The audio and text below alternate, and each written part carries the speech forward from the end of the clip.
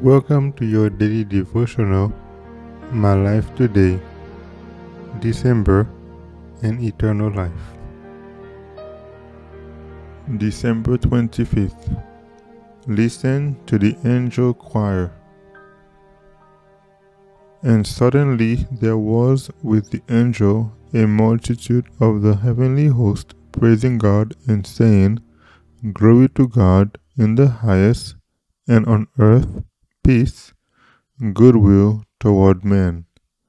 Luke 2 verses 13 and 14.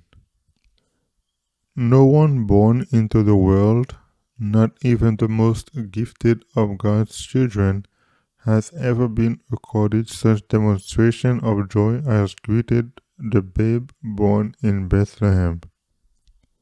The angels appeared to the humble shepherds, guarding their flocks by night upon Bethlehem's plains. The angel of the Lord came to them and said, Fear not, for behold, I bring you good tidings of great joy, which shall be to all people. For unto you is born this day in the city of David a Saviour, which is Christ the Lord.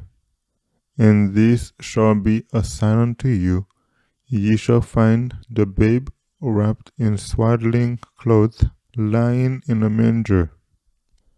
No sooner had their eyes been accustomed to the glorious presence of the one angel than, lo, the whole plain was lighted up with the wondrous glory of the multitude of angels that peopled the plains of Bethlehem, all praising God and saying, Glory to God in the highest, and on earth peace, goodwill toward men.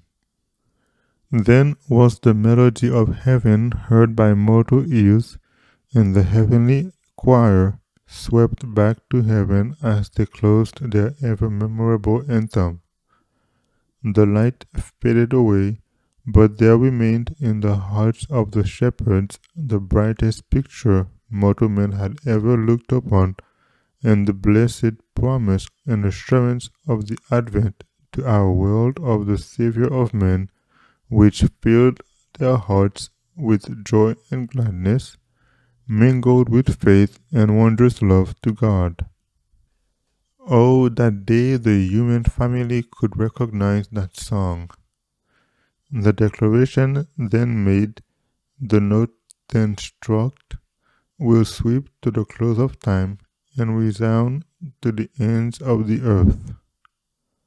When the Son of Righteousness shall arise, with healing in his wings, that song will be re-echoed by the voice of a great multitude, as the voice of many waters, saying, Hallelujah, for the Lord God omnipotent reigneth.